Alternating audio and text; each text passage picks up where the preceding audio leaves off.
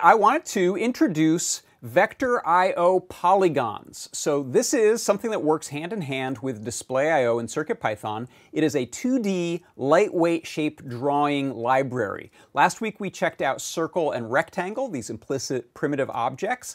This week we're going to look at the very versatile polygon object. So as you can see here, I have a Feather RP2040 with a TFT feather wing, and I have 3 of these polygon objects drawn on here using VectorIO.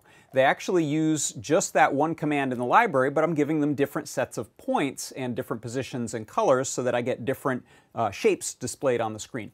If you look at the code here, what I've got going on, I'm importing VectorIO as well as some supporting things like displayio in the Featherwing library.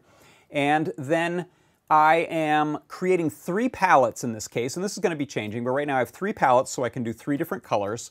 And then I am setting up this list of points for that hexagon.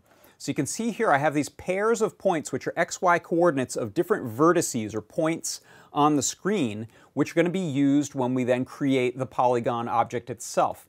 Here in this command I'm creating something called hex1, and that equals vectorio.polygon, and then in the argument for it I'm telling it which of the pixel shader palettes to use, which set of points to use, and then an X and Y coordinate for the whole object on screen.